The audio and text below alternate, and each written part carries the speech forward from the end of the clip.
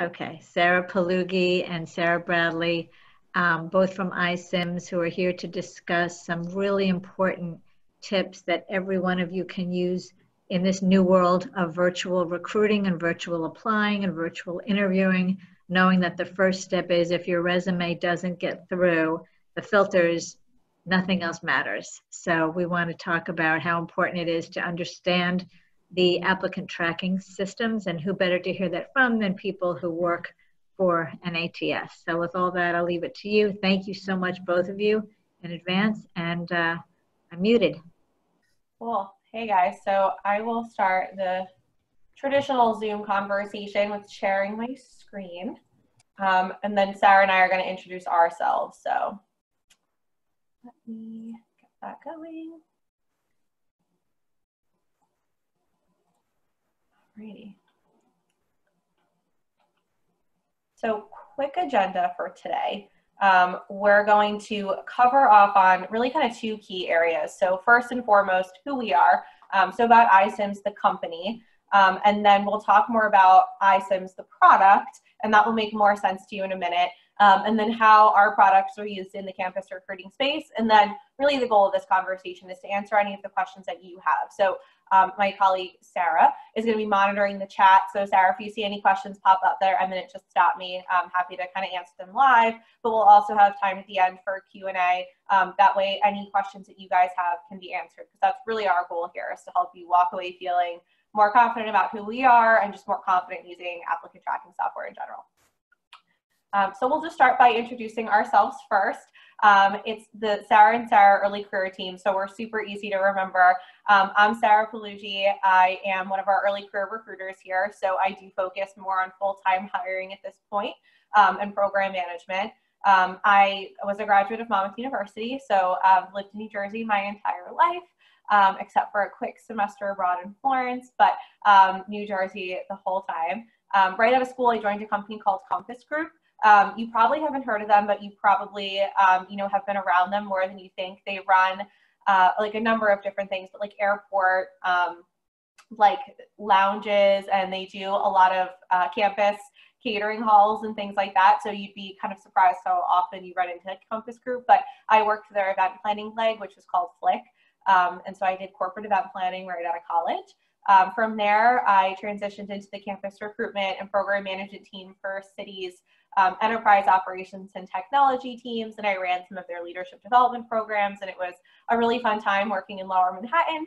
I decided that my commute of 2+ hours was just getting a little too long as Citi moved out to Queens, and I moved down to Monmouth County. So was super excited to find ICims. They were looking for a campus recruiter to be their first campus recruiter to really help build out what early career recruiting looked like at ICims. And I thought, besides the fact that it was a 15-minute commute, like what a cool opportunity. So I joined ICims in 2015, and I've been there ever since.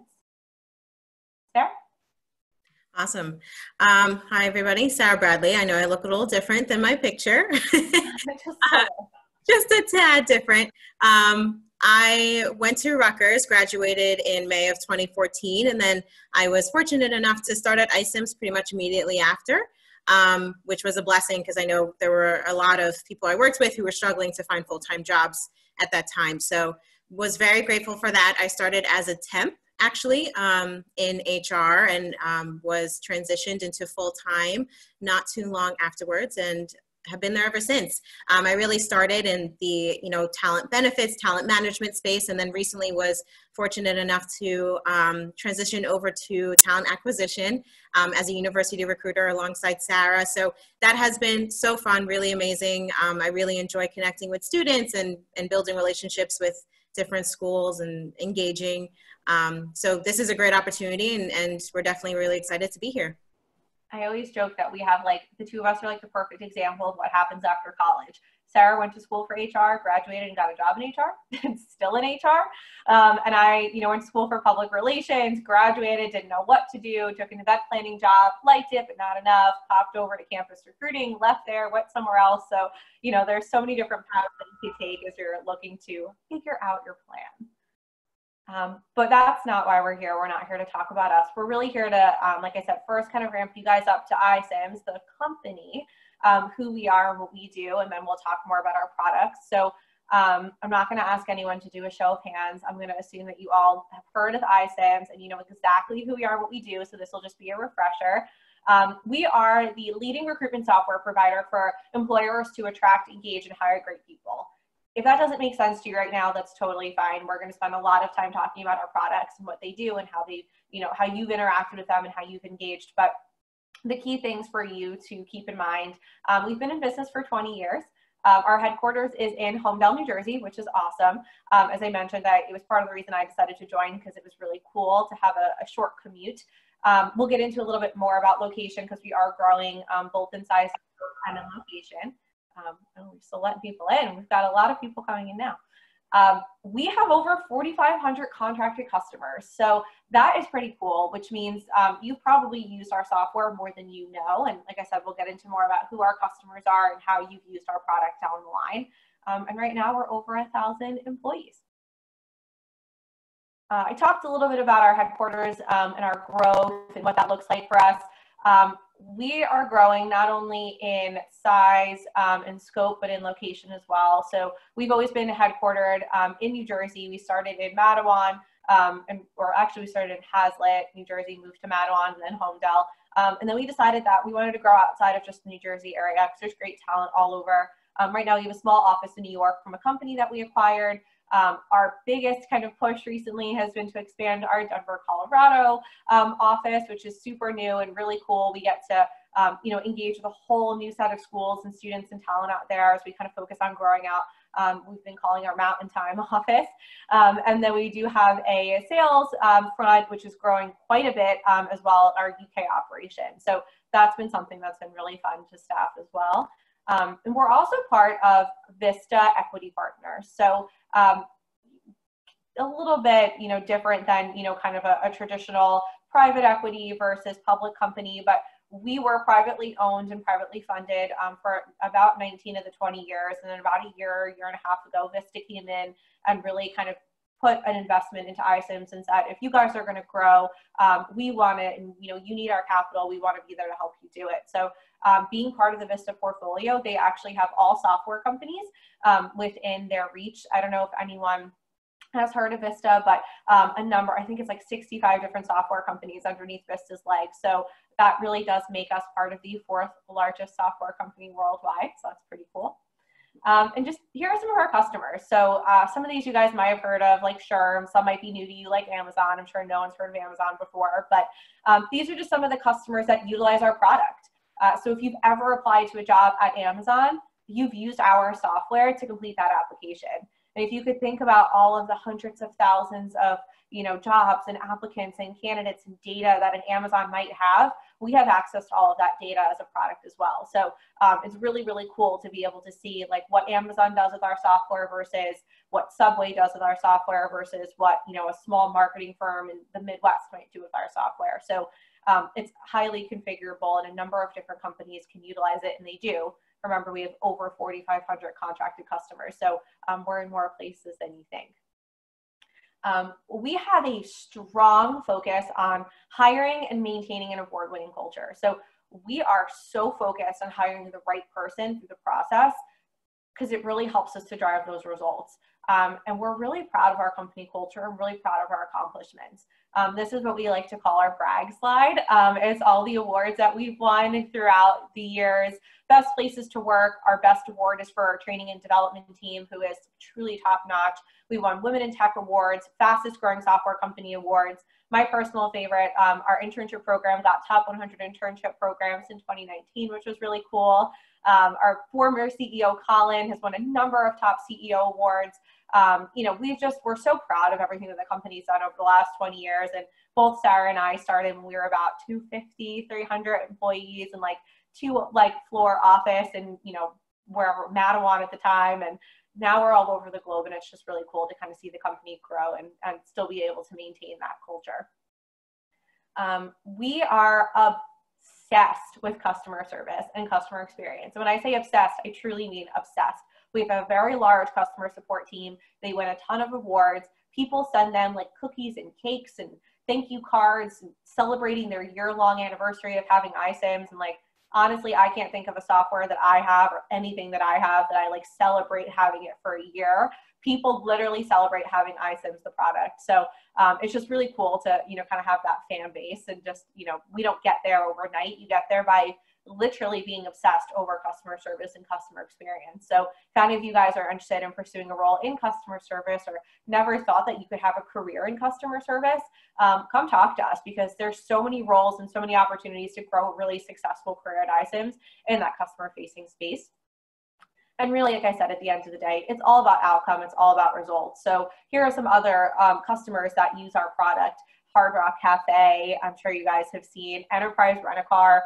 So if you've ever applied to jobs at any of these companies, again, you're using our product to do it. And here are some of the things that our product has helped them, you know, decrease cost per hire, double candidate response rate, a reduction in onboarding time. Like, these are some of the things that applicant tracking softwares help our customers accomplish. So, you know, when we kind of go through our product and what it is and how you use it, it'll be helpful for you guys to know, like, why recruiters, you know, use this type of software and why it's important. I walked through a lot for you guys. So, you know, really we could boil it down to kind of one key thing. What do we do, right? We help employers find job seekers. So people like Sarah and I, our product helps us find you guys. And then obviously on the other side of the house, it helps you guys find us better. It helps job seekers find jobs. Does that make sense so far? Are you guys all with me? Do we have any questions in the chat? Do we have any questions live? Any brave souls willing to unmute themselves and ask me a question? Okay, well, if time, I have a whole Q&A slide where I'm gonna make you talk. All right, so campus recruitment and the ICims products. Like, why are we here today? Why are we doing this presentation? This is obviously not your run-of-the-mill info session. We wanted to obviously give you the background and help you understand ICims, who we are, what we do as a company, what's important to us. But we're here to talk to you about applicant tracking software, which is essentially what we do. We build applicant tracking software. So when you go to an event and you meet with ICims or any one of our other 4,500 customers, they might hand you an iPad, or they might send you a link and say, hey, do me a favor, sign up in here for me. We want your contact information. You know, we want to be able to stay in touch with you as you move through your college career or as you graduate. That page might look like this. Or they might say, hey, thanks so much for your interest. Like, we'd love for you to go to our career site and apply for a job. They might send you to a page that looks like that. Now, you might be thinking, why am I doing this? Like, we talked, I feel like I'm a good fit. I feel like you liked me. Like, what's going on? Why do I have to click apply? Why is that important? It's important for a number of reasons. One, for compliance. Two, to keep everything organized and in one place. And three, because it's really going to enhance your candidate experience. When we talk about that black hole after you click apply, our goal is going to be to help demystify the black hole during the end of this presentation. So you guys all know what happens after you click that button, what happens next. So what are our core products? We have a number of products and growing. I feel like this presentation could already be out of date based on what our software engineering teams already have being built and in the mix. But as of right now, we have these kind of core components. So we have products that allow you to essentially, you know, be engaged at every step of the recruitment process. So when we're on campus and we have an event and we say like, hey, can you sign into our iPads? Or like, sign up here to show me that you attended that event. Those are some of our products in our recruitment marketing suite. So our Nurture and our Attract products. They allow us to be able to literally go out and attract candidates like yourself to come back and apply for our jobs. And again, when I talk about this, this is for ICims, for us, the company, but also all of our other customers. Like Amazon has the same product umbrella, right? They're still using all of our products to kind of get their recruiting done too. Our hiring suite, so Recruit, when you click apply, you go into Recruit. That's our Recruit product. Offer, we're excited to make you an offer and have you join our internship program, or join a full-time role after you graduate. We have an offer product that manages that whole process. It pulls the contract together, has you e-sign it.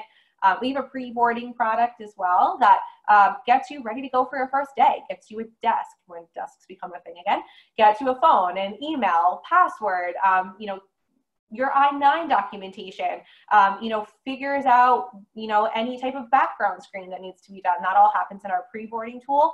And then we have little chat bots that help make the recruiter's job a little easier. We have Our text recruit product, which allows recruiters to text candidates. So if Sarah, I meet you on campus and we think you're a great fit, we can send you a text through that product and you could schedule a call with us automated right in that email chat or that text chat. And then we have Ari, who's our chatbot.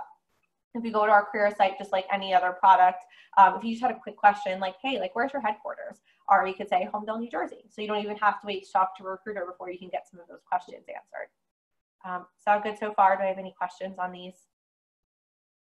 Cool.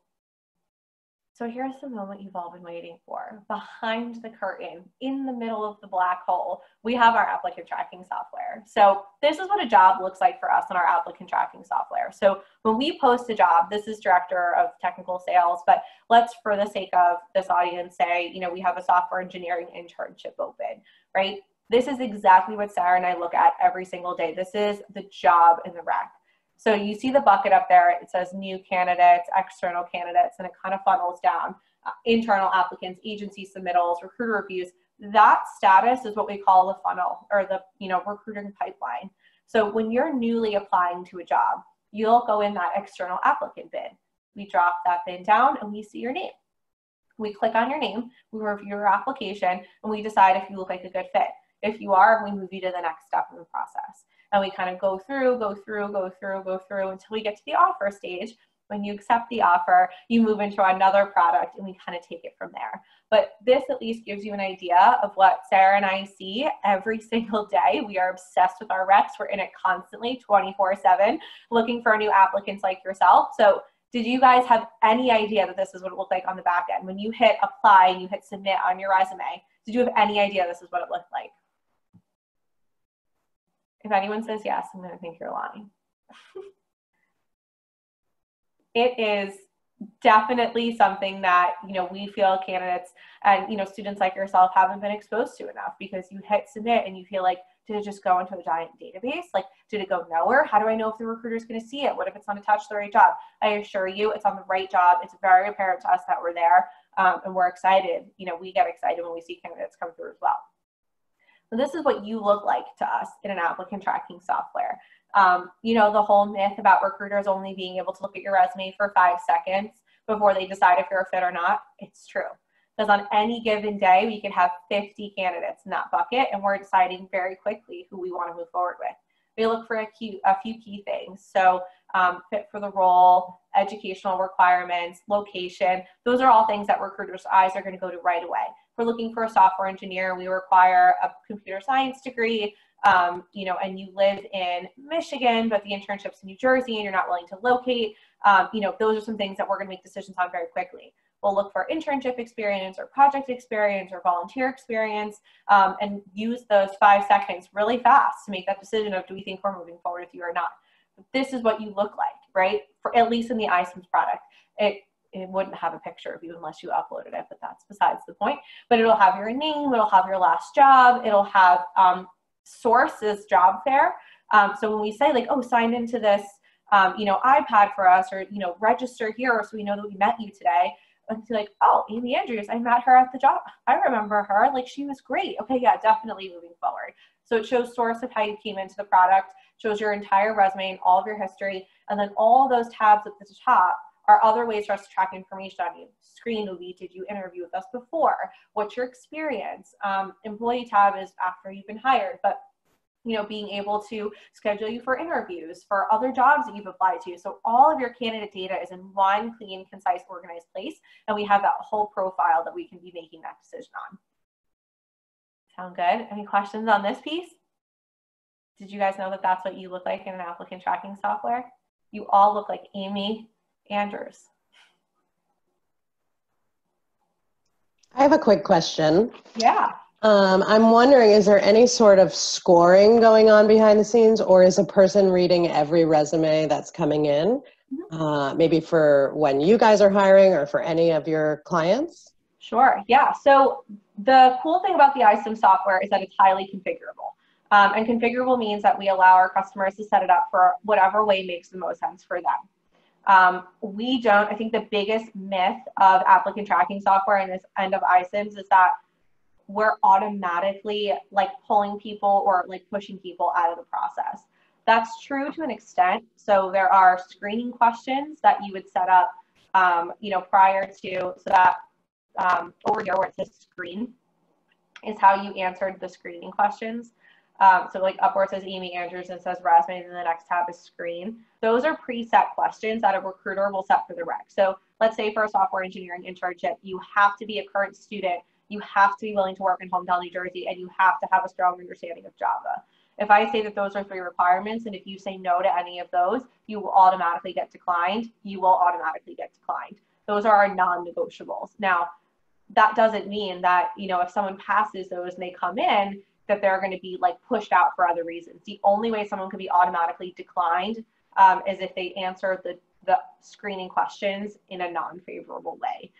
And companies and recruiters can set that up however they want to. So a company like Amazon might get 70,000 applications the second they open up a software engineering internship job. So their screening questions will be much tighter, right? They might have a higher screen out rate because it's hard for them to get through all of the applicants, where we're a much smaller company, and while I'm sure at some point we'll get 70,000 applications the second we open a job, that's just not the case right now. So we don't have to screen out as many candidates, and we can go through, Sarah and I can go through and eyeball them a little bit better. But that being said, it is configurable. So however the customer wants to set it up, they can.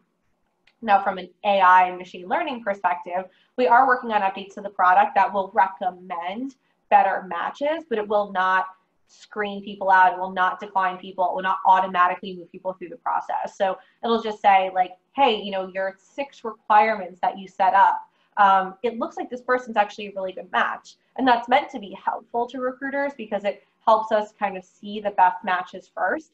And it could be someone that we never thought to look at. Right? With those 5-second times, you do sometimes, human error, miss a really good candidate because their title wasn't what you were looking for, their degree wasn't what you were looking for, but they have those keywords in their customer commitment, Java, software as a service, you just didn't see it. So it'll help kind of pull that right person up. But people always say like, oh, do you think the robots are going to take over your job in recruiting? And eventually you'll be obsolete because the AI is going to be so strong. You can't screen out like that human element to it. So I think there will always be that person kind of reviewing piece to this. Sarah, I have a question. Since many colleges, including us, we just adopted Handshake. Yeah. And so students are going into Handshake and employers are searching for our students on Handshake. Mm-hmm. And many times they pull their information from whatever data the student has put into Handshake, whether they've made their profile public or not, the major that they have stated, their degree major. Right. I'm curious what you've seen as the schisms, because we have so many questions as to if the degree happens to say, business/data analytics, and that's not one of the majors in the appropriate box, whether then they get tossed out, or what kind of advice can you give our students when they are using Handshake to apply, as much as you know about how employers grab the data and contact them directly, because we're out of the process then. So I'm curious what your observations have been. Yeah, I always make yourself as searchable as possible. That's the same for anything, for a resume or for LinkedIn. I know that when I first started recruiting, and I had never heard this before, but people would ask me like, oh, like, so should we like put like keywords at the bottom of our resume in like white? So like you can't see it, like it pulls. I'm like, no, that's doing too much. Like you don't have to go that far. Just make your resume as searchable as possible. As much as you can customize something, customize it. But if you're just uploading like a generic resume, put as much of your experience on there as you can so you are searchable. Now, that being said, of course, people are going to get missed. So if there's a job that you really want to apply to and you want to make sure a recruiter is going to consider you, I always use the example of like when I applied to ICims, technically my title at Citi was Graduate Recruitment and Program Management, and the job posting at ICims was University Relations Specialist. It's very much the same set of responsibilities, but completely different titles. And if they were searching for University Relations Specialist to fill the job at ICims, they weren't going to catch my profile because my title didn't have the word relations or university in it at all.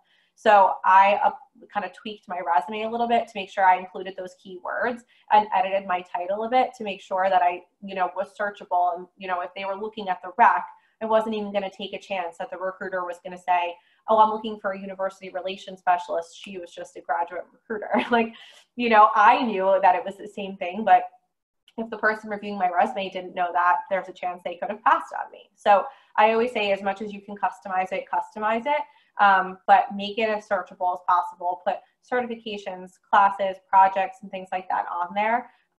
But, you do have to kind of like apply, do the work, get it in front of the right recruiter in the right role. Thank There you. was a question in the chat, and I think you just answered it. Actually, it's from Jamie. Does keywords on the resume matter? I think the answer is yeah, you can tweak it. In a way. And yeah, in a way. Are applicants filtered out in any way? Yeah, so it depends on how, like I said, every company is going to set this up differently. So for ICims, we usually don't filter too many people out off the jump. There are some set requirements for the role. And requirement means we do not have any flexibility to bring you in if you don't meet this qualification. And that's where we screen people out. So like I said, if you have to be able to commute or work in Homedale as a requirement of the job, and you say that you can't do that, you do not meet the minimum qualifications for the job. Now, there are other nice to haves, like, a requirement might be you need to have a good understanding of Java. A nice to have might be you've worked at another software company before, right? We would not screen you out for a nice to have. We would only screen you out for a need to have. And keywords, yeah, they definitely help. Recruiters kind of see and search and find you, but you don't have to get like so obsessive about it. I know sometimes people are like, should I list everything I've ever learned ever in my life on my resume just in case? No, because the second part of that is we're going to talk to you about that experience. And if you can't give us, tangible examples of what you know about it, we're not really going to count it, right? If you say like, oh, I'm an expert in Tableau, which is a data visualization software. If you've only ever heard of Tableau, eventually that's going to come out. So, just be honest and truthful about your experience, but, try to be the best representation of yourself on your resume. A couple more questions from Jamie. She asked, what type of formatting is recommended? Are resume templates okay? And what's the best way to use keywords? Yeah, so formatting becomes important, especially with applicant tracking software. So it's a great question because we have a parsing tool that will take your data and kind of like pull it and put it into the area it should be in. So tale as old as time when people apply to jobs, like the common like ugh moment is, why do you need me to retype my experience when it's on my resume? Like, can't it just pull it from my resume and put it in that box for you? Do I really need to go through this again? The answer is the ICims product does pull it from your resume and put it in the box for you so you don't have to do it again. That being said, there's like all this complex like AI, like techie stuff on the back end that tells like where on a resume someone's experience should be. Like, don't even get me started on how these people figure this out. But we have a parsing tool that will say like, oh, the name is typically here, and they'll pull your name. I love to see it with my creative people. So my like graphic designers and stuff, it's great to see the really cool resumes, like where your name's like up the side, or it's like you've made it into like a sailboat or something. And like, that's great. Like, but for most people, 99% of the world, a regular standard formatted resume is like perfectly acceptable. Again, we are only looking at resumes for about 5 seconds, 5 to 8 seconds. So if I have to like go back and move in and like look and try to find your name and your experience because it's in a box over there, like just keep it as simple as possible for recruiters. And the best way to utilize keywords is just, like I said, matching. So if you really want to be a data analyst at a company and you read their job description and they're asking for X, Y, and Z experience, and you have that, try to use their exact words so that if they're looking for pieces of that job description, again, a recruiter could be, Sarah, how many different jobs do you have this summer? Like 30 different jobs. Mm-hmm. So, there at any given moment, you could be recruiting for 30 different types of people. So recruiters don't always have the time or the capacity to be like, okay, well, data analyst, I'm looking for someone with R, but like, there could also be someone with Python could also be good, or like someone who has experience with Tableau, but like also what are some other softwares that are like Tableau? Like they have their requirements and they're searching for that. So if you really want to work at a company and you have the experience to match what they're looking for, match your resume to the job description the best that you can.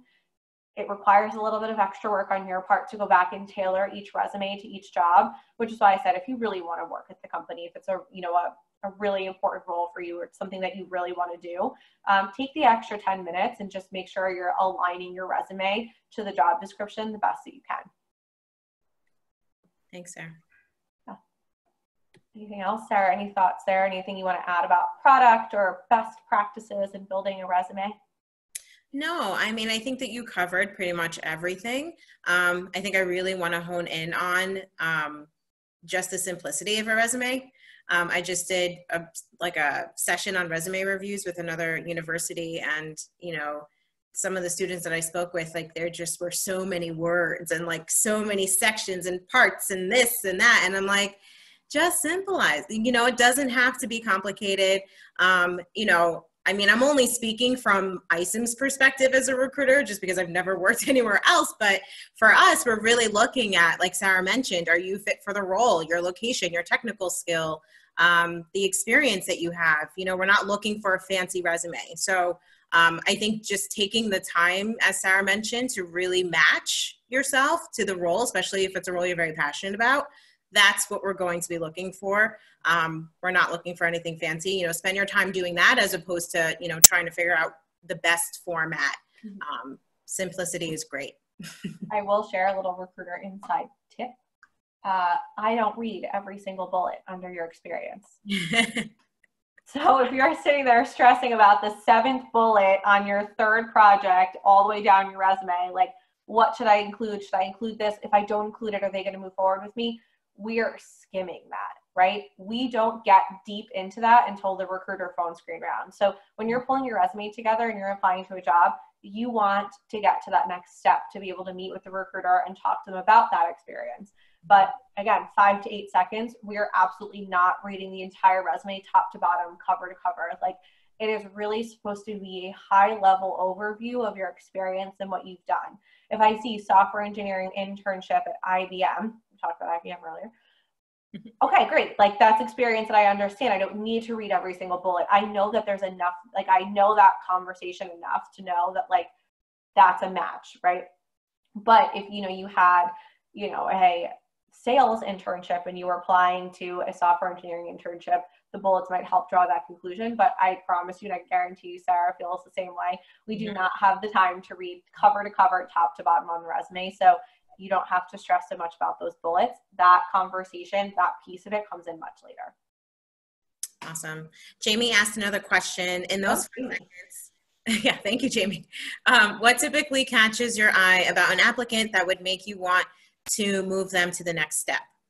And then go ahead, sorry. No, and then Jamie said, sorry, I'm asking so many questions. And I just want to tell you, Jamie, thank you. No, this is. Please ask the questions. I would say it's match and fit for the role. So again, I'll use my software engineering example. So, we require someone with a degree in computer science. It'd be great if you had an internship in software engineering in the past, and we would love experience with Java. So perfect match to that would be, goes to college, studies computer science, had a software engineering internship last summer, listed a project that they did in Java, right? That boom, boom, boom, boom, right? I'm looking for like school, past experience, projects next. So it's kind of hard to give like one sweeping statement of like every single job, this is the perfect candidate. This is what encourages us to move forward. But like I said, that's where the matching comes into play and really makes a difference, because we're looking, we know the requirements of the job and we're looking to see if your resume meets that. So the best that you can match that is really the kind of key, I think, in being able to move forward with somebody. Doesn't mean that if you don't hit every single mark, we're not going to move forward. A lot of it has to do, and I guess this is also kind of inside our recruiter one-on-one. When we say, sorry, we're not moving forward, we had a better match for the role, that's not just a line, that's correct. So I think a lot of times students will get hung up on, well, why wasn't I good enough? What didn't I have? What didn't I do? And it's truly not that you didn't have or you didn't do or you didn't articulate. It's that somebody else was just a better match for the job. And when you have 70,000 or 500 applicants for the role, sometimes there is just a better match. So, we are definitely taking a lot into consideration, but we don't want students to feel like discouraged if they don't get it this time, or, we decide not to move forward with them right off the bat, because you may be like, no, I matched all of my experience and it was perfect. I know I was a perfect fit. Sometimes there is just, you know, a little bit of a better fit. But Sarah, what are your thoughts? Do you have anything to share on resume, you know, including tips? Yeah, I would totally agree with what you're saying, Sarah, in regards to some of the top things that you look for. And me personally, I like to see some personality come through on a resume. So, you know, if some people put in like volunteer. Like your name in the shape of a sailboat. Yeah, like, you know, if they put in some volunteer work, some hobbies that they have on their resume, I love to see that, because if someone says, you know, volunteered for beach cleanup or, you know, hip hop class, like anything random, like anything that you enjoy doing outside of school or outside of work, I love to see that, because I'm like, I want to hear a little bit more about that. And, you know, sometimes volunteer work can definitely transfer into the job, right? From a soft skills perspective. So that's something else that I definitely look at. So I would encourage that as a tip to, you know, if you're kind of trying to figure out, should I put this on here? Is it necessary? You know, I think it's a personal opinion for me. There may be other recruiters who don't necessarily care about that. They're more just looking at, are you fit for the role? I like to do a little bit of both, because I think, you know, when I think about our culture, you know, Sarah talked about how we have an award-winning culture, and it's really about diversity, right, and inclusion in the workplace. And for me, that's one of my favorite parts about ICims, is that we are diverse and we're working towards increasing that. And that means diversity on all levels, right? And that's from a personality standpoint too. And what we all share is that we're all passionate, we're all driven. So I typically like to see that come out, right, when in a resume. And then, you know, if we get to the phone screen stage, seeing that come out on the phone screen as well. So that would be my tip for you is, you know, if you do have hobbies that are fun, interesting, you know, it could be a great talking point during the interview. Oh, I think, Julia, you're muted. Sorry.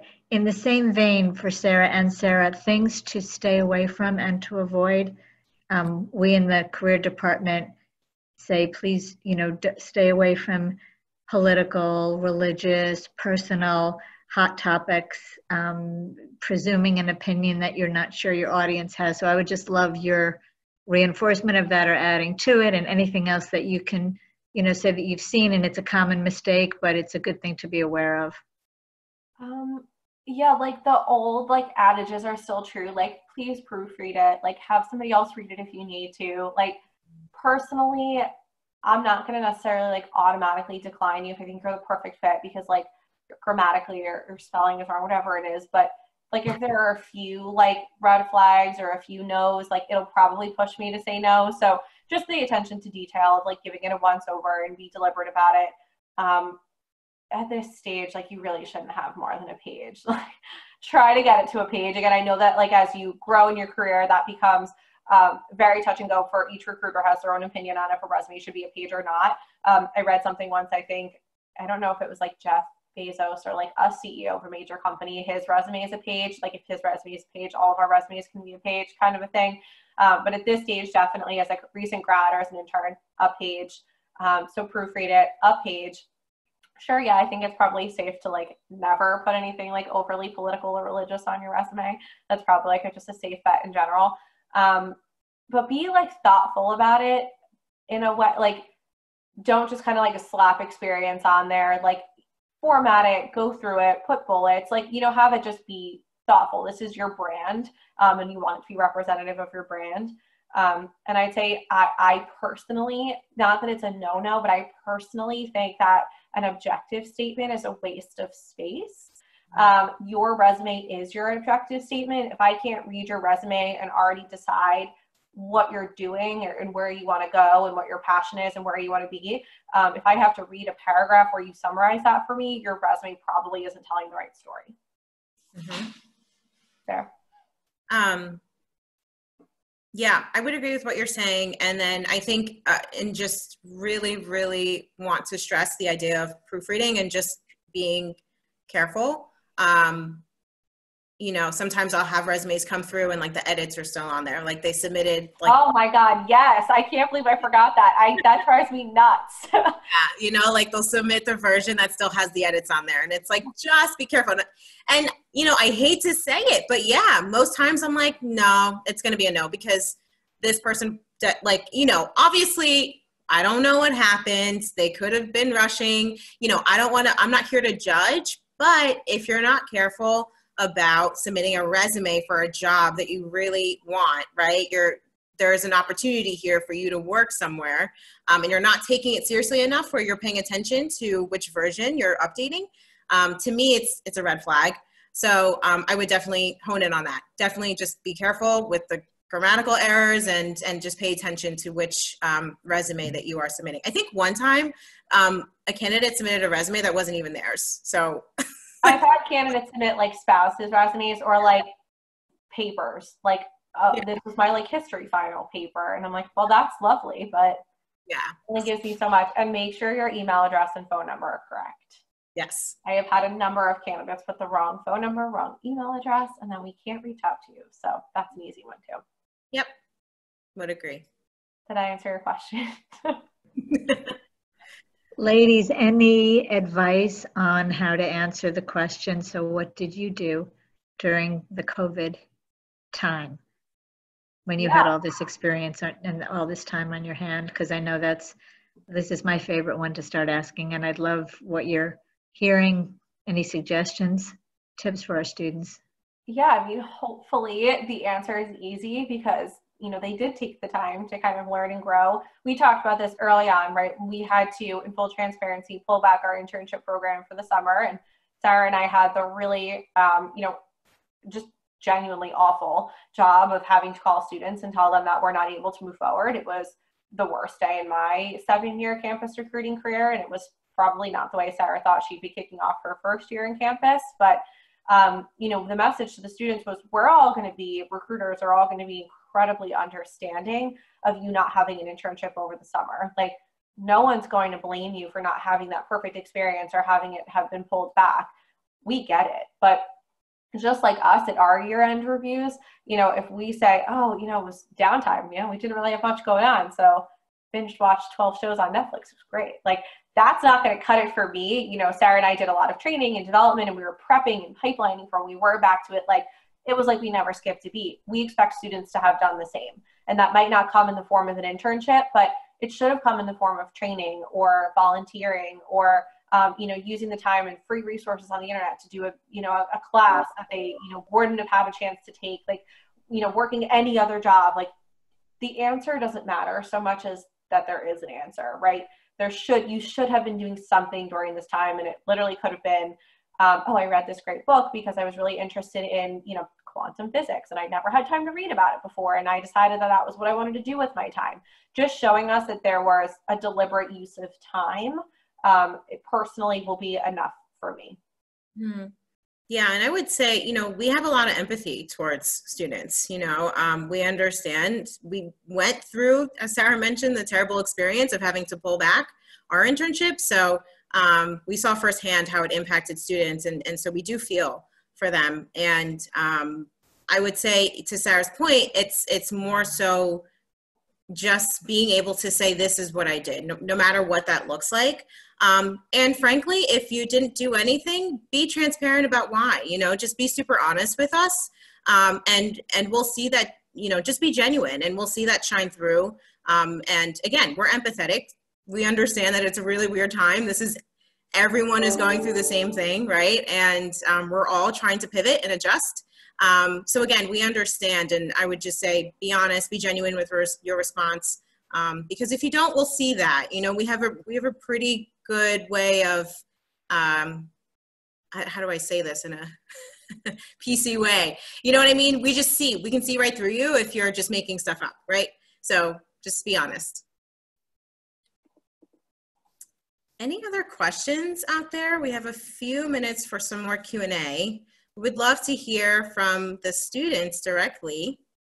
I know that Jamie can't come off mute, but if anyone else would like to come off and ask any questions, we're here for you for the next 8 minutes. even if it's not directly related to applicant tracking software, like our thoughts on the process. We're not subject matter experts in like the world post-COVID, like nobody is, but you know, we have started recruiting again. So Sarah could be a really good litmus test as to like, you know, what have some of those experiences been that students have had, or, you know, any just concerns that you guys have. We're like totally happy to share best practices or our advice. Don't be shy. Don't all jump at once. Anyone else? Career Services team. Cool. Well, hopefully this was at the very least informative, to give you guys kind of more of a just behind the scenes of like what the resume and application process looks like. We see this all the time: right candidate, right place, right time. You know, it's really about matching the right student with the right role at the right time for them based on experience. So we know it can be a long and daunting process, but it truly does like eventually all work out for the best. And if you guys have any questions, or, you know, you're looking, you know, for advice as you kind of move through this like very weird fall semester, again, we are not the subject matter experts, but we're happy to just kind of continuously touch base on what we're seeing and what some of the best practices might become. And just definitely stay in touch with students, all of you, as you're applying to internships and jobs, and Career Services team, all of you, as you guys are helping to coach them throughout. Thank you so much, everyone. And students, we're so thrilled that ICims will be at our upcoming Career Connections Day on October 22nd. You'll all get invitations for positions to work at ICims, in addition to this info session, which is being taped. So please feel free to share it with any students you know who couldn't make it today. And Sarah, thank you so much. Your puppy dog was quiet, Sarah. I was looking forward to seeing his face. Yeah. I have no idea what he's destroying, but it's something. I'll make sure to email you after we get off the call and let you know what. Okay. Thank you so much, everyone. Thanks, guys. And quickly before the students leave, I put a survey in the chat in order to have this count towards your badge of watching 5 out of 8 of the Career Academies. Please be sure to take the survey. The survey will also be available online. It says it asks for a code. Let me double check. All right. You'll have to take the survey for it to count, and it will be under the recording of the video online. I'm not getting a code. Alan, do you mind quickly testing that for me? And while they do that, guys, just to remind you to look at the chat, this is an amazing opportunity to connect with Sarah and Sarah on LinkedIn. They both invited you to do so. I'm giving you their correct spelling. Liam, it does say enter a code. It requires that. All right, so I will email it to all the students who were available today once I get a version that doesn't have a code. Great, I took attendance, so I can send you their names if you want, Liam. Perfect, thank you. I have 4. Do you have 4, Sam? I have 4. Yep. And I have the names as well. Awesome. Okay, and thank you, Jamie and Frank. I think you're the only 2 that are still on. And Catherine. I don't see her. Oh, Catherine, I see you too. Thanks you guys so much for attending, and please spread the word that students should view this. It's really important information. And thanks, Career team. Great session. Thank you, guys. Yeah, Hello. bye, guys. Bye. Hello? Is there a code or something? Frank, I'll email it to you. Okay, thank you. Yep. All right. Have a nice day. You as well.